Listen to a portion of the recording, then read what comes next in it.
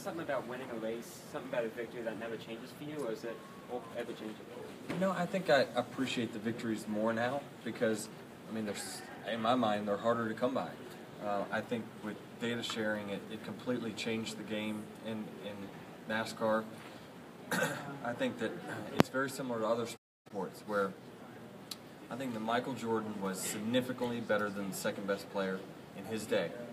Nowadays, the best player in the NBA, I think the second best is very close to the best because they have more information, they have more data, they're starting sooner. And it's no different in racing. These kids are starting way earlier in their racing career than what we started. So they're better.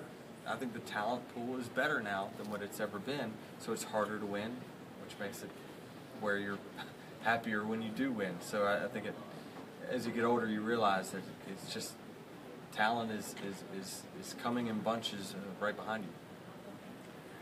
Do you have a dog in the Super Bowl fight? No dog, but it's.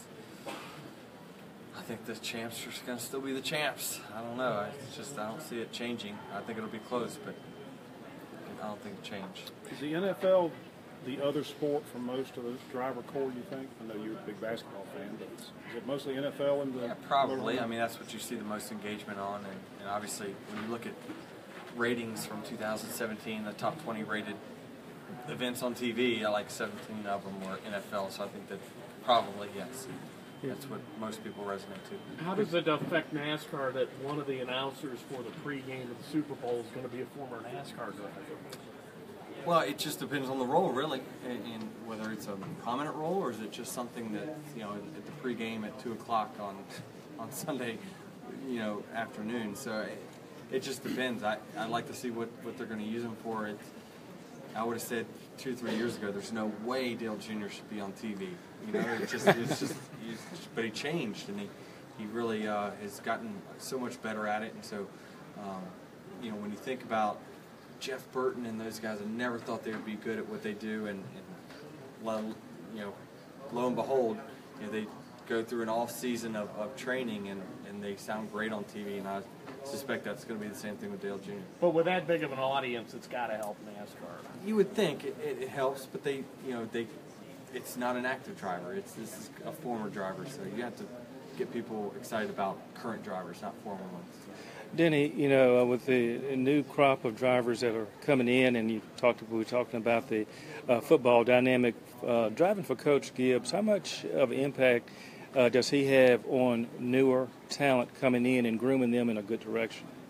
Well, I think it's a combination from JGR and Toyota. I think the Toyota plays a bigger role on driver development. I think that they start them, in 2 or 3 series lower than what JGR is looking at drivers. Mm-hmm. And they have a good eye for talent. They always have, and I think that they use the JGR platform in which to groom that talent. So there's no better organization that some of these young guys can get into is getting a KBM truck or a JGR Xfinity car. It's the best of the best. It's on you to perform at that point. How many phone calls are you personally making on the showdown this year, trying to put that package together, and do you have any kind of special plans for that event? I do. I actually just have a little booklet of ideas and things that we're thinking about doing. Not really ready to disclose them yet, but definitely excited about how we're going to do it and the format which we run. I'll have input on all that, and obviously we still want to make it one of the biggest short track races that we possibly can, just like we were 2 years ago. To follow up on his question, you talked about how great Toyota's development program is, but at this point there's no room at the end, and short of the 77 coming back to fruition, Christopher Bell has got to be one of the most talented drivers to come down the pike in a decade. Where's he going to go if there's not any place for him at Toyota at this point? Well, I think there's always a place as long as Furniture Row doesn't have 4 cars. There's always going to be a place that you can go. It's ultimately about sponsorship, though, right? That's been the biggest factor in the hiring and the firing of drivers in the last 10 years, sponsorship. And so you have to have it to perform.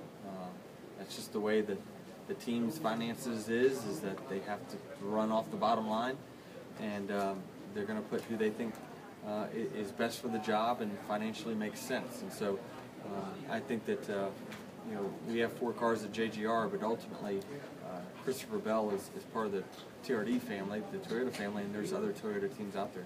How much security do you feel, and how much comfort does it give you knowing that you have the support of FedEx, and I mean they've stood with you, throughout your career?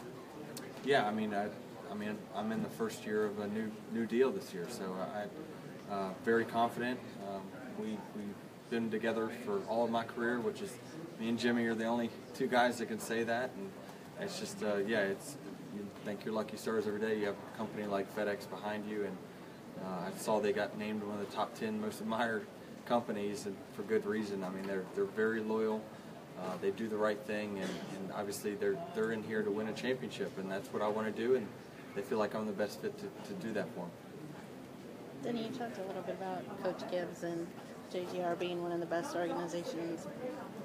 How would you describe J.D. Gibbs' imprint on the organization? Well, he was instrumental in bringing me to JGR, which was,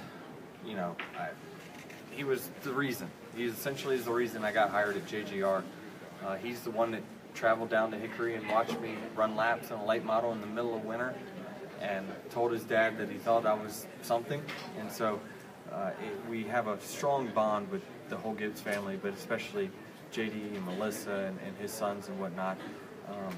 I think that Joe is priming his grandsons to eventually take over the reins at Joe Gibbs Racing, and you got to have a long-term plan. Joe can't do this for forever, even though he's going to try. But Joe Gibbs Racing is going to be in good hands no matter who has it. But JD was such an instrumental part of my early career, and there's a great picture at my parents' house that my mom really, really likes. It's my very first start in Daytona, and it's me and JD sitting on the wall, and my dad is in the background, and it was kind of like the passing of the torch, right? From my dad having to finance my racing career and being my mentor to JD then taking over. So that's a special picture that we have. Have you had a chance to evaluate Ty yet? Ty Gibbs? I've seen him. I've watched him in person twice now. And honestly, when you're his age, 14 or whatever he is, it's so raw. It's like there's so much refinement that has to be done between now and when he's ready to step up to the next level. But he's got the one thing that is hard to teach, and that's speed. And so you can teach control after that. So I'm looking forward to seeing where he takes this whole thing. Basketball hat on, Virginia Tech. How you feeling with their performance so far? Well, they beat North Carolina last night, which is good. That's the reason why I asked that question. They need more help if they want to make it in the tournament. I think they need one more big win. Okay, thank you. You got it.